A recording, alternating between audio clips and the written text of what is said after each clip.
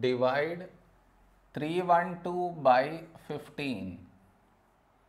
While dividing this, many do this mistake. What mistake do they do? I will tell. But before that, we should frame it in this way. That is 312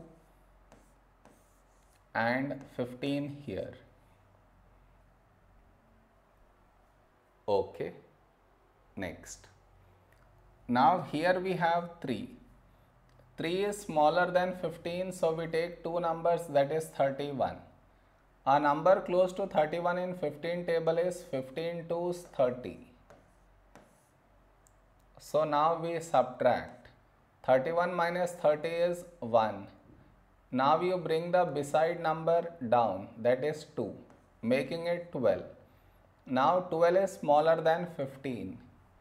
This is where many do the mistake. And what do they do the mistake? See. Here 12 is smaller than 15. So what they do is they put a dot and take 0 here, which is wrong. Just now you brought a number down. In the same step you cannot put a dot and take 0. I repeat, bringing the number down and putting a dot and taking 0 both at a single step is wrong. You are not supposed to do that.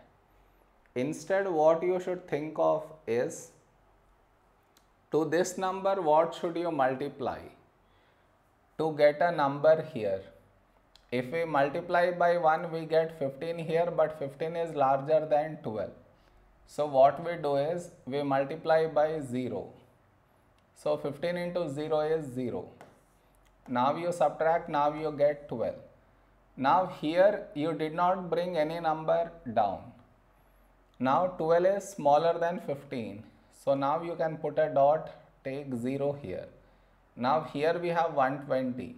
When do we get 120 in 15 table? 15 8's 120. Now you subtract, you get 0. This is our quotient. Did you understand where mistake happens? You should not do that mistake. Am I clear?